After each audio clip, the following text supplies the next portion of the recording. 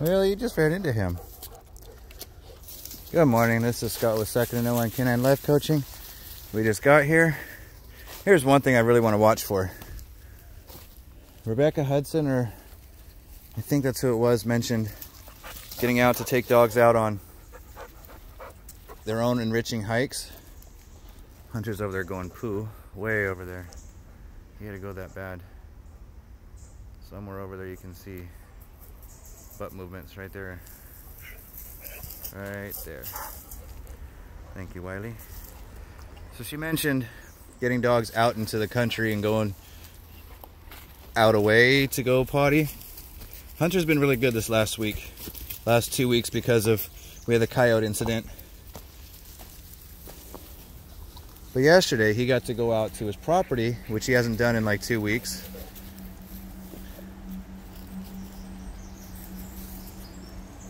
And he got to, no, he's really got to go poo. That was an emergency poo this morning. I'm sorry, I lost him. There he is, right in the center. That's poo number 2 right there. I see you, Hunter.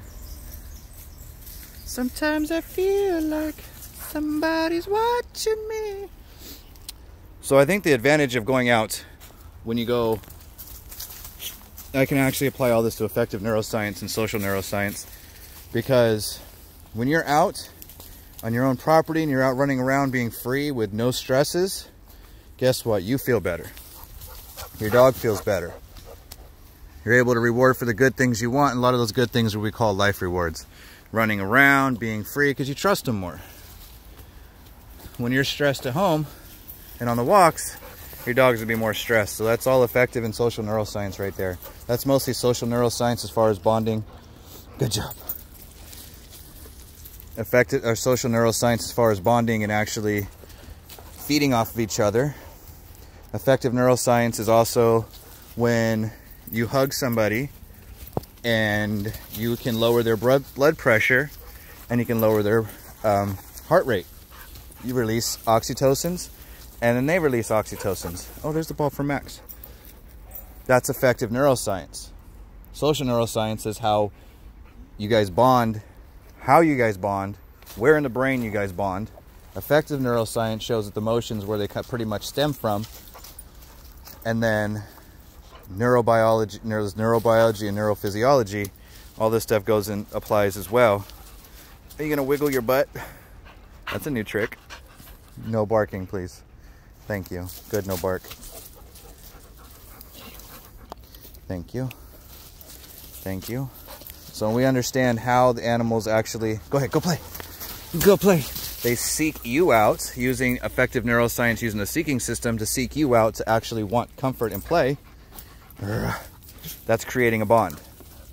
Every time your dog plays with you, or they play, and I mean like play as in their game, like how I chase these guys or I let them go do their own thing and they interact with me, that's affective neuroscience and social neuroscience at play. That's them actually choosing to want to play with me. Once the dogs feel happy, they want to be social, taking things away from depression and loneliness. We are social creatures.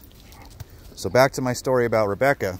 I'm sorry, I probably got the wrong person, but it was about taking your dog out on walks and adventures versus city walks. I don't have a problem with that. And I think one thing, back to my story, is one thing that helped Hunter, we'll see if it helped Hunter, is the fact that he got to go out to his property with his dad and go run free and be his own thing. He gets to do that here, don't get me wrong, and look, we're out in the woods. But of course I still have my rules. Wiley. Wah. He still has to interact with everybody up here. Hunter loves his people, and if you really think about it, minus puppies that are born with breeders, you know, real breeders that breed and have multiple dogs at their house, they're raised by humans. They've been raised with humans for 14,000 years.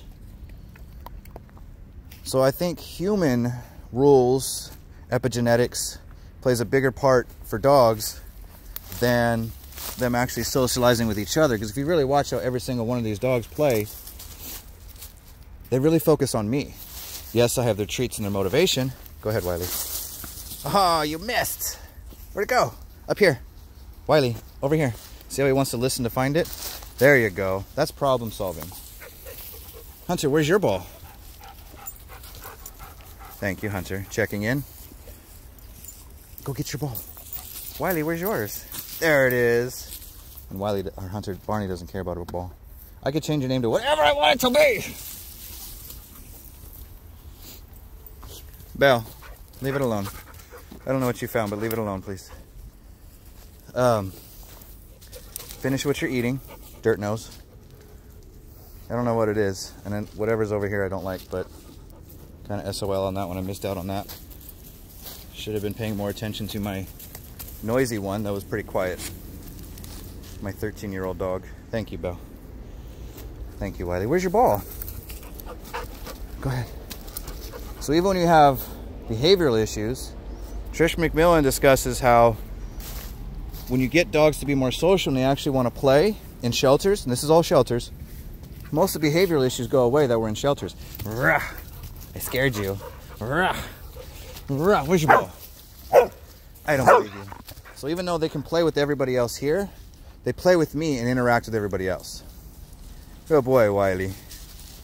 They will find a way to get my attention, whether it's through the treats or through the ball, to get my attention. Then I get my other ones that will only come in to get my attention, to play or treats. Thank you, Wiley. Good boy. But what I teach them is that they can rely on me no matter what to get their needs met. Linda Michaels' hierarchy of dogs' needs. Through that, I've been able to apply affective and social neuroscience. Yes, the dogs are getting treats for pretty much nothing, but checking in. But if it puts them in a good mood, get out of here, get out of here, get out of here, get out of here. Jaak Panksepp has proven that when you play with a dog, or you play with rats, and you play their game that makes them actually want to trust you and bond with you, that puts them in a more joyous mood. And they'll actually want to learn through play, comes cognitive function and problem solving. Through problem solving, through play, with play, the dogs learn to solve problems when they're in a good mood as opposed to being happy.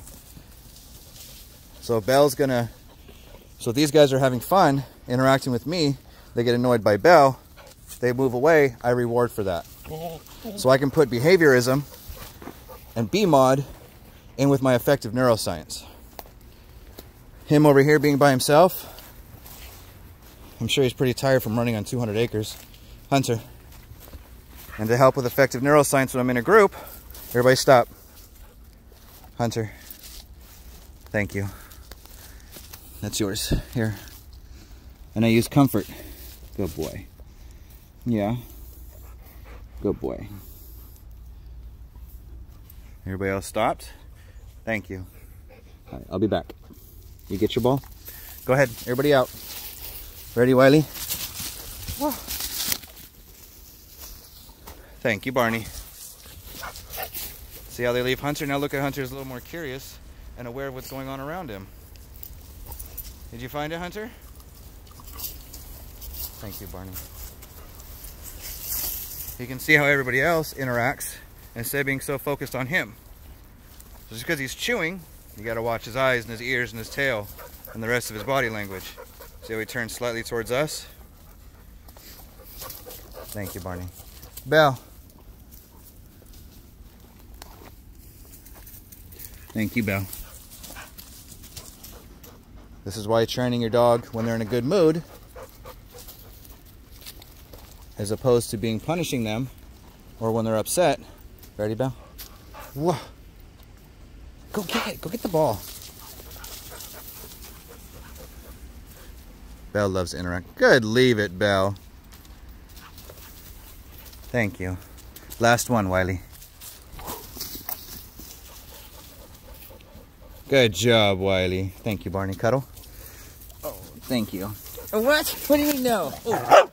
Thank you. See, he ran into her. He's really nervous. See what she does? She took it out on me, barked at me, and then was willing to play with him. Let him know that she still wants to play because she's always doing the annoying barking. Good, no bark. And Barney left her alone. That's all problem solving in the moment. Thank you. That's it. We're done. That's it. Let's go potty real quick. So dogs are very social animals. Every mammal is a very social mammal because they rely on people, or they rely on each other to grow up. If they rely on each other to grow up, and dogs are natural problem solvers by seeking out humans for help. There's an experiment, the dogs can't open a jar. They tried to do an experiment with wolves cooperating with each other to open up something. Dogs that can't do it, they know they can't do it, they turn around and bark at the humans. For a while, for 10 years, they thought dogs were stupid.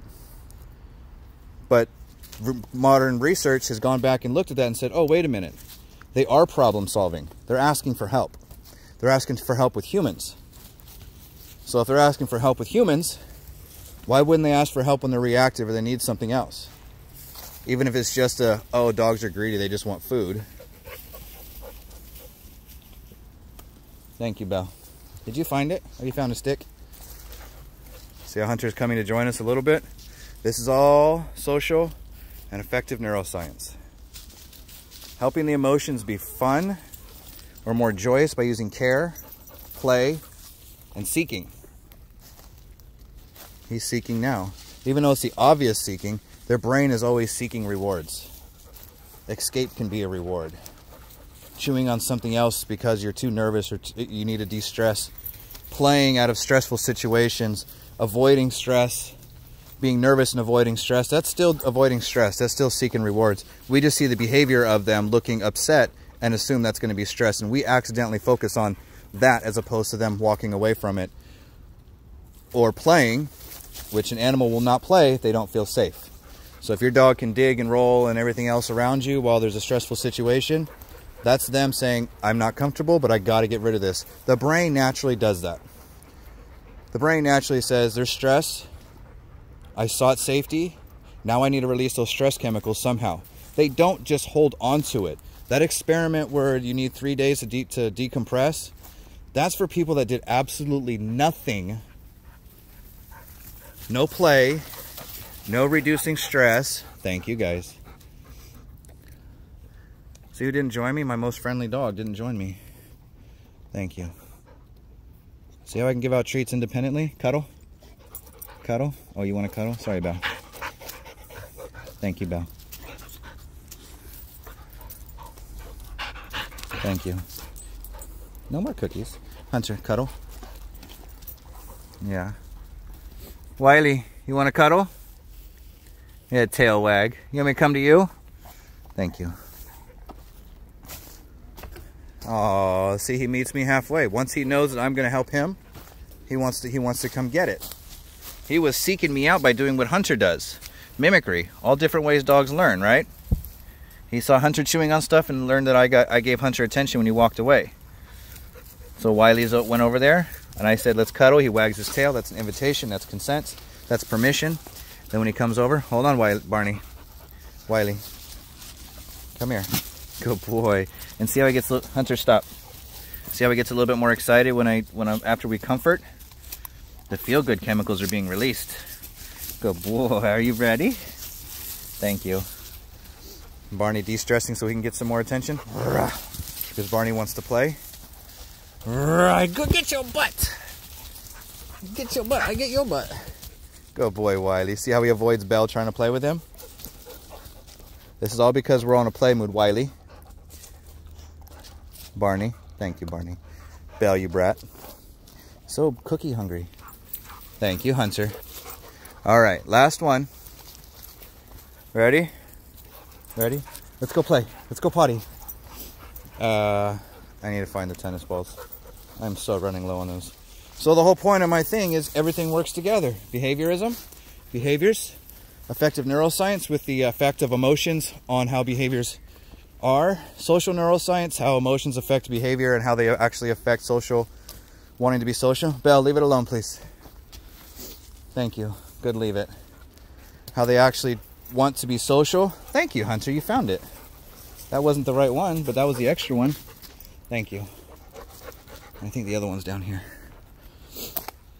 So everything works together to help form a relationship between me, Belle, which is my dog, Barney, which I walk, Wiley, which I walk, Hunter, which I walk. So they can actually want to hang around me instead of finding all these other stressors I find ways that they feel safe to express themselves so we can all get along and just have fun. And because after you play, you can work through triggers a lot easier.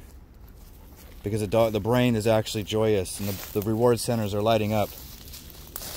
Because through play, you get cognitive function improvement, you get resilience and empowerment, your dog feels better, the body has released chemicals to make everything feel better, they don't feel stressed and tied down or like they can't escape, and they will escape.